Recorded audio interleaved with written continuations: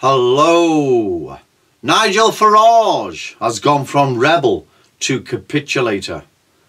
That's right, you have, Nigel.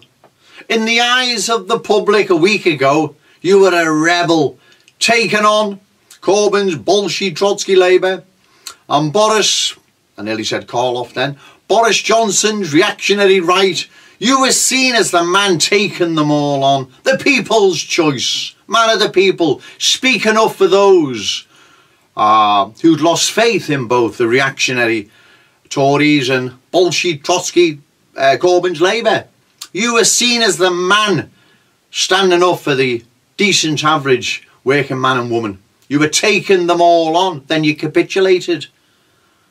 And Adam Banks wants you to capitulate even further by standing down another 150 Brexit Party candidates, is it? You see, Nigel, listen. The cheque to derail Brexit is probably an open cheque.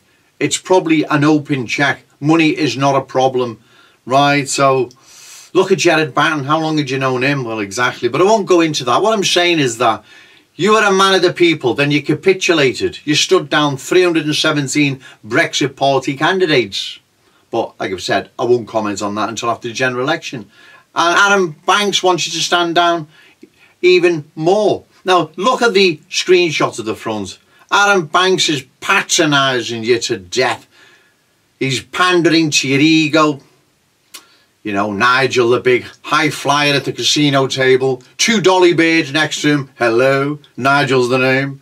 He's pandering to your ego, Nigel. Do not stand down any more candidates.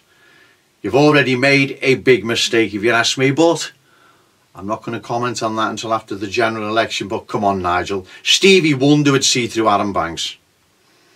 Okay, thank you.